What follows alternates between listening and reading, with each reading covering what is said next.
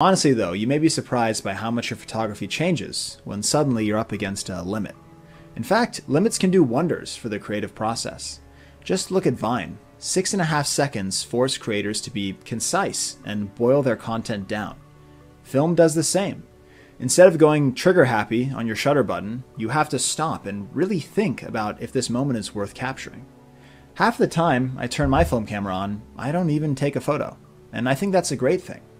Instead of facing thousands of images after I get back from a photo shoot or a vacation, I face 36.